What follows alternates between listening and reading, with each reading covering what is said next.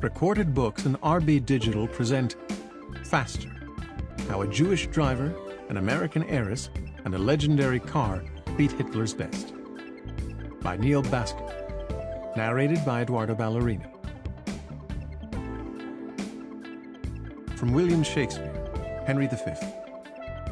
I see you stand like greyhounds in the slips, straining upon the start.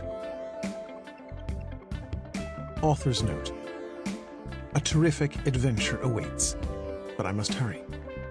Mid-morning, heading north on the I-405 from Los Angeles International Airport, I am stuck in a traffic jam. A sea of vehicles of every make surround me. Long-haul semis, boxy sedans, Denali's with tinted windows, Priuses with Uber stickers, black town cars, landscaping trucks, and the occasional zesty convertible. My own rented black GMC Terrain is one of those nondescript compact SUVs that automakers stamp out with all the cookie-cutter variation of a Ford Model T. If parked in a crowded lot, I would fail to pick out my rental without clicking its key fob to trigger the lights. None of us is getting anywhere fast. 10 minutes pass at a standstill, then 20. According to Google Maps, I have another 58 miles, or 1 hour 52 minutes, until I reach Oxnard. The line of my route on the screen map looks an ugly red. Surely they will wait for me before they ship the Delahaye 145 race car off to London to sit behind a velvet rope in the Victoria and Albert Museum. I try not to pound the steering wheel in frustration. The bottleneck ahead finally loosens. Once I veer off onto the I-10 toward Santa Monica, the stop-and-go traffic becomes mostly go. Then I'm cruising north on the Pacific Coast Highway. In the distance, there are mostly vistas of ocean and wildflower-covered hillsides. I might make it after all. My GMC is comfortable but unexciting. A rental car obligation. Retractable seats with good lumbar support. Automatic transmission. Apple CarPlay to listen to my latest Spotify favorite, The Lumineers. Past Malibu, I battle with the electronic windows, unable to convince them to remain half open. Instead, I seal myself into the air-conditioned cocoon. No salty breezes for me. At stoplights, the engine shuts off to save gas. It does not ask me for permission. Halfway there, I take a call from my wife in Seattle. She cannot even tell I'm driving.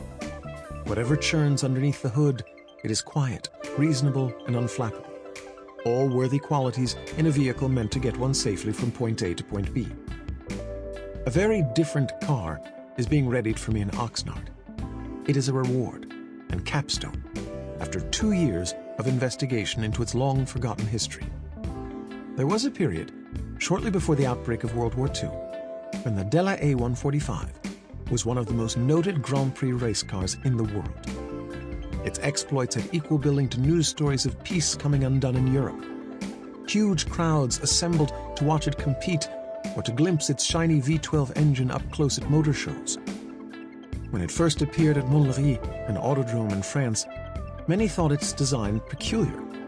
One critic likened it to a praying mantis rather than a machine built for speed. After the Delahaye smashed records on the closed oval circuit, sought the million-franc prize, and dared to be the car that beat Hitler, the naysayers became adoring admirers. Its owner, its designer and builder, and the driver, who often risked death pushing the Delahaye to the limit, were heralded as national heroes. Its story began in 1933, when the leader of the new Third Reich made reigning over the Grand Prix one of his first missions. His Silver Arrow race cars, piloted by the ruthlessly indefatigable champion Rudi Caracciolo, and the blonde-haired, blue-eyed poster boy Bernd Rosemeyer, stood for more than sporting prowess. They represented the master race, conquering the rest of the world. A Mercedes-Benz victory is a German victory, heralded the Nazi propaganda machine. Hitler aimed to use their success to inspire hundreds of thousands of young men to enlist in the ranks of a motorized army, which its automobile firms, now transitioning into massive industrial machines, would help bring into being. After years of unchecked German triumph, a woman called Lucy O'Reilly Schell decided that something must be done.